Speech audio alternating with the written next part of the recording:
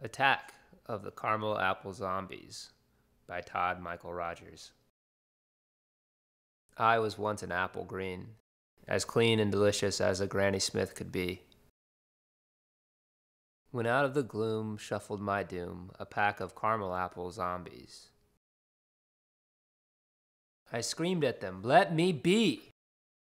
But they only bit down so very hard.